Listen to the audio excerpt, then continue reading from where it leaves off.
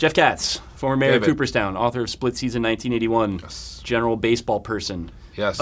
You want to open a 30-cent pack of 1981 Fleer baseball and remember some guys? I do want to remember some guys. Do you want? Am I testing you? Oh, I don't think that would be a good idea.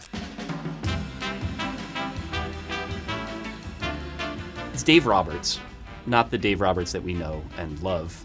I didn't even think of that Dave Roberts. There was another Dave Roberts who was the third baseman for the Padres We need in the 30s. new and better names.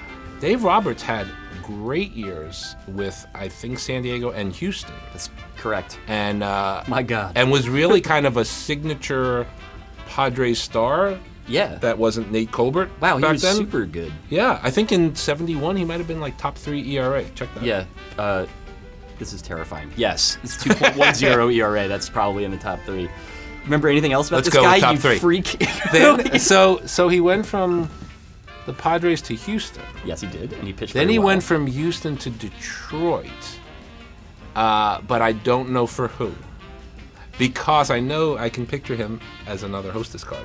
That was a bad airbrush job. You should point out that you have like, I have a lot of cards, but also like a normal life. but I do spend more time than the average 55-year-old should with baseball cards. Check it out. It's Alfredo Griffin. Co-rookie of the year. Yeah. With John Castino when he started for the '88 champion Dodgers. Mm-hmm. May have been like the worst shortstop Yeah. of a championship team ever. Hit 230. Also hated taking walks, and whenever he would try to steal a base, would just like Yeah. abruptly like turn around halfway through and Yeah. be like, no, and He's like the perfect 1981 player. Yes, he kind of is. Here's a rare sort of an action photo. I always loved how blurry this shit was at this era. nice. It's Gary Lucas. Gary Lucas. The places that he played, I'm just gonna read them in order because it's like that. It's like the Johnny Cash song. Walla Walla, Reno, Amarillo, Hawaii, Wow. and then San Diego. When you read about guys who played for Hawaii, for the Islanders, Mm-hmm. when they were home for homestands, Hawaii was like the greatest minor league It experience sounds of their amazing. lives. It's Tony Scott, director of Top Gun. There's a great picture, I think, of Tony Scott and Gary Templeton after the Cardinals had lost something serious. Both And looking just very like sad. forlorn in the dugout. So I think of Tony Scott and I think sad. I don't think Top Gun. I was hoping that we'd get one of these really severe, like, bouncer-faced guys, and we do. It's Dave McKay. Not pleased with you in this photo. I don't know what I did to him, but Yeah. he's looking me down. He's coaching somewhere still, Arizona. I was watching the game. Makes Maybe sense. Yeah, he's a Washington. first base coach. And he was, I think he was like a LaRussa lackey. That would make like sense. wherever Lucer and he was Yeah. like, whereas Duncan was like the great pitching coach. Yeah. Dave McKay was that guy. at The other first guy base. that was constantly standing around. But I think- he's also Canadian.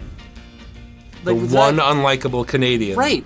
Vern Rule. I think Vern Rule was who the Astros got for Dave Roberts when they traded him from when the Astros sent Houston. When the Astros sent Roberts from Houston to Detroit, they got Vern Rule. That checks out. Puzzle made, My God. transaction completed. Not even a Donruss pack. Cliff Johnson, anything? A slugger. Came up with the Astros, but was on the Yankees in '77 and Yes. '8. Yep. So he's part of that championship team, and he was always just like backup catcher. Did break Gossage's arm in a clubhouse fight in Nice. '79. Cool. Goose Gossage, friend of the series. I've called him a turd on here at least once. I do have his number on my cell It's phone. cool. If you'd Yeah, like, I would love to if you'd get like my that. ass beat up by Goose Gossage. We'll do that later. Yeah, yeah. Here's a guy that I remember because he got in a big fight with Kevin Mitchell when I was a kid. Mario Soto. Soto was a very good pitcher. He had a signature pitch. I think it was a slider. That Yeah. was like the envy, like Burt Blyleven's curveball or whatever. He was is like the equivalent today. the state of the art with that Yeah, pitch. the Soto's, and then of course he blew his arm out. Yeah. He was brilliant this year, though. 126 hits and 190 innings Yeah. that will play. He was solid. I did not plan this. Obviously, you know I couldn't possibly have planned it. It's the other Dave Roberts. Yay! So, and long still time- not the most famous Dave No. Roberts. Anything on this guy? There's a great '74 Dave Roberts card in action Mm-hmm. as a Padre, kind of like going back, probably chasing a pop into foul territory. Yep. That is my signature Dave Roberts. It might have been about as good as it got for him. I think it was. Jeff, we remembered a lot of guys today. We sure did. We sure did. And you know what? I'd do it again. Oh, I would too. We have 12 more packs, All so right. for anyone who wants to stay late, Cool. we'll be here. I'm gonna cancel my therapy for later this week. I have to be back on Thursday.